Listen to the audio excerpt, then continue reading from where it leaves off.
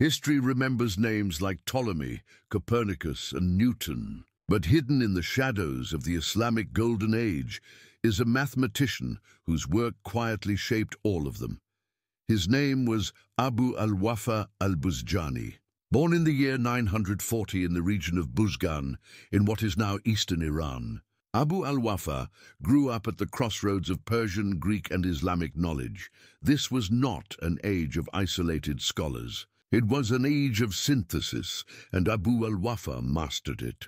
By his early adulthood, he had traveled to Baghdad, the intellectual capital of the world.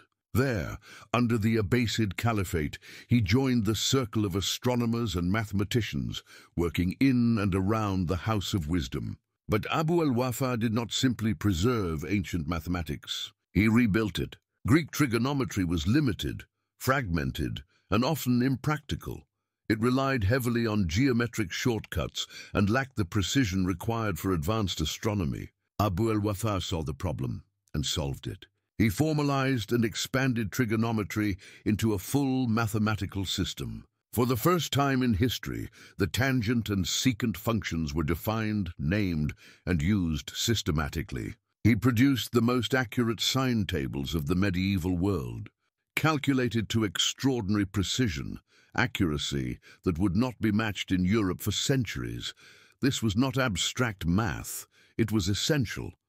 Astronomers relied on al-Wafā's trigonometry to calculate planetary motion, eclipses, and star positions.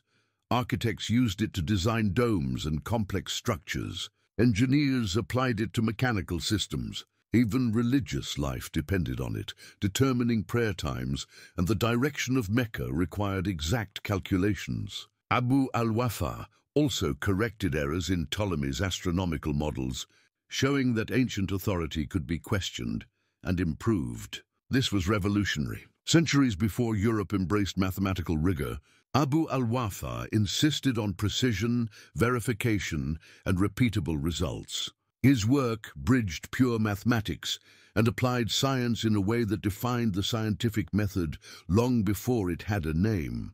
And yet, outside academic circles, his name is almost unknown. When European scholars later built modern trigonometry, they inherited a system already refined, but the credit rarely followed the math back to Baghdad. al-Wafāʼ al-Buzjān did not conquer lands, he conquered uncertainty. He transformed trigonometry from a tool of approximation into a science of precision, laying foundations that modern astronomy, navigation,